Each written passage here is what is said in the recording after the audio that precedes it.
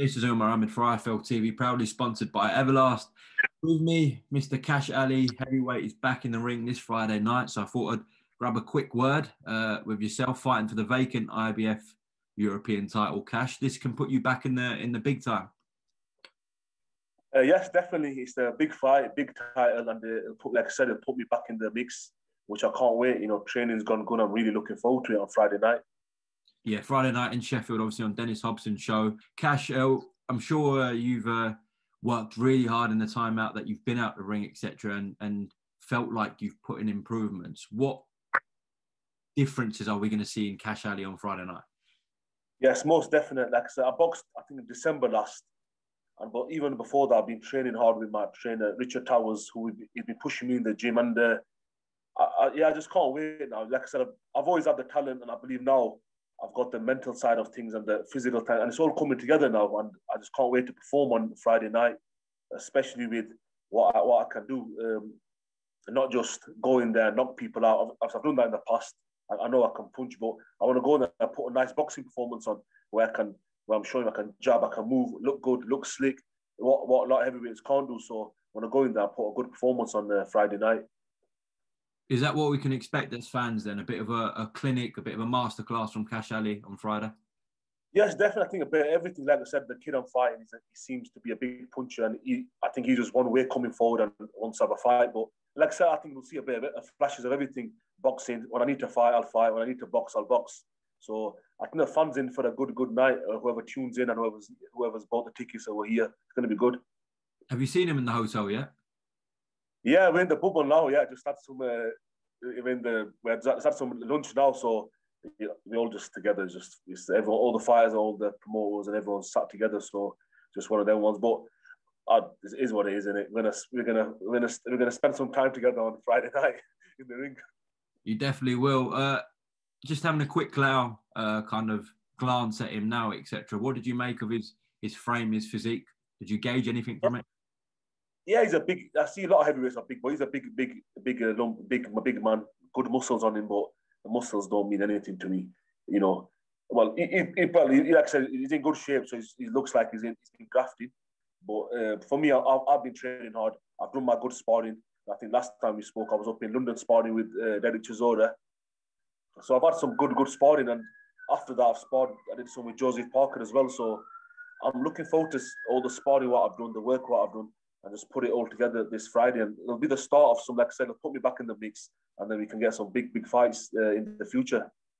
Definitely. Do you feel like he's going to come in on Friday night, and as you said, he carries power, but he's going to kind of look for that one big shot to take you out with, where maybe you can capitalize on that and use your strengths and kind of frustrate him, outbox him, and then hopefully stop him late, in your opinion, Kash?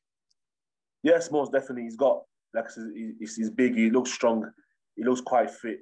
But like I say, if he's going to come out swinging, like I said, I'm going to make him miss, and make him hit or not get hit. Obviously, you're going to get hit sometimes, but like I said, I believe my boxing will be more superior to him. Anyway, not taking nothing away from him, but I just believe that I'm the better man. And if it all goes to plan for yourself this Friday night, winning this vacant European title, where does that kind of lead you on to? From what I know, it'll put me in the rankings with the IBF. So, like I said, after that, I'm not looking past it. I'm focusing on this. I leave my team, Dennis and Steve, all them. They can plan the next fight, so they know where we're going to go, and I'll leave that to them. But whoever comes out, I'll be ready. I'm more than confident. Like I said, I've shared the ring with a lot of heavyweight prospects, a lot of the heavyweight champions actually, the current Fury, Joshua. So I believe I have got the skills, and obviously the power's there anyway. But I do believe I'm a serious individual who's going to cause some problems in the heavyweight division.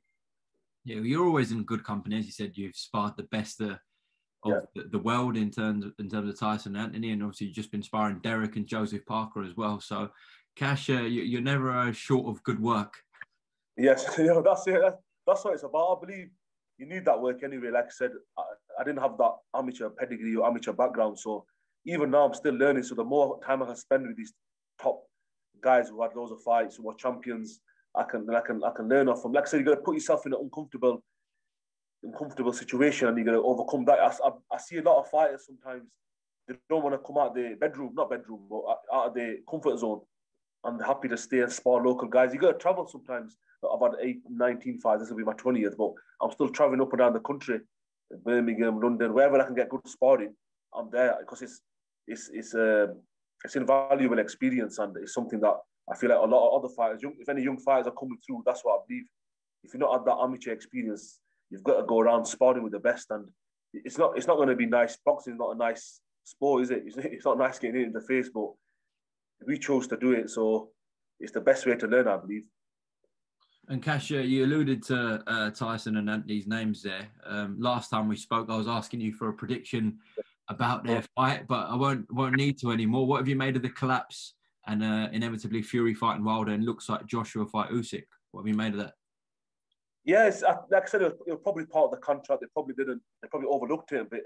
They probably thought they beat Wilder, and they probably thought he never wanted a third fight. But if it was in the contracts, they're gonna have to do it. But I feel like people are underestimating Deontay for this. He's a big puncher. You can't write him off. So I think we're gonna favour Tyson. Obviously, he's beat him twice, well, once before, drawn with him before, and we do favour him. But I'm sure Deontay's working on things where he needs to work on, and he's gonna try to better himself and try to get the knockout this time. And even Joshua with the Usyk fight, that's another hard fight. They're not easy fights, these. So potentially you got two banana skin fights, and we might not see the Fury Joshua. You just don't know, do you? But either way, I think they're all good fights. The super fight was obviously Fury and Joshua, but I think with Joshua Usyk still a brilliant fight, and then even the Deontay and Tyson, and not everyone wants to see it, but I'm sure when it's on, they're all going to tune in anyway. So either way, I think the fans are in for a good night. Yeah, I think you summed that up well. Well, listen, Kash, I won't keep you too long.